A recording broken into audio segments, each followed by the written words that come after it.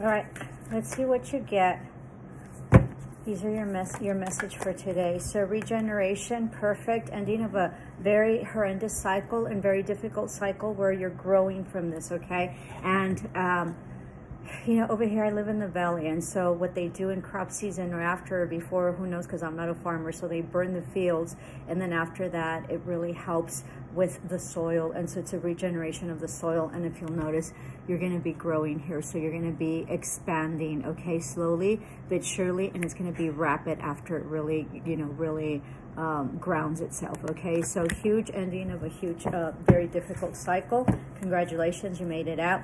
All right, you might also be visiting wherever there's like volcanoes. I think there's one in Colombia, or one that just exploded, Latin America of some sort, so there might be some travel. This can also be dealing with a Scorpio, or you have Scorpio in your chart. Oh my God.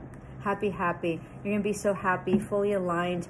There's like huge like bag, right, or gold at the end of the rainbow. So this is a huge 401k. There's huge money coming in. It's a great wish fulfillment that you're getting. You're having like 4. There's one going to be huge.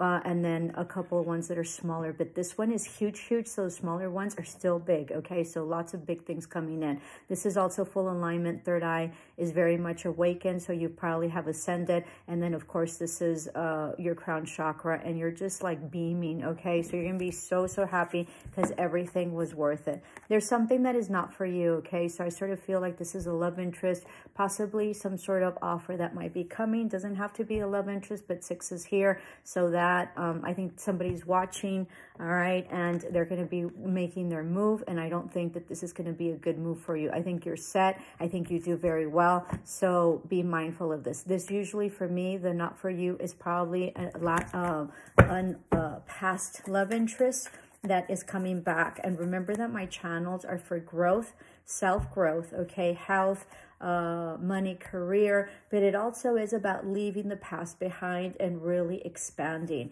So so that, you know, and sometimes even if you want to go back to somebody, it just sort of sometimes, right, because there, I mean, anything can happen, but sometimes it just doesn't work out just because you are different, okay? 2, 3, 4 on the clock.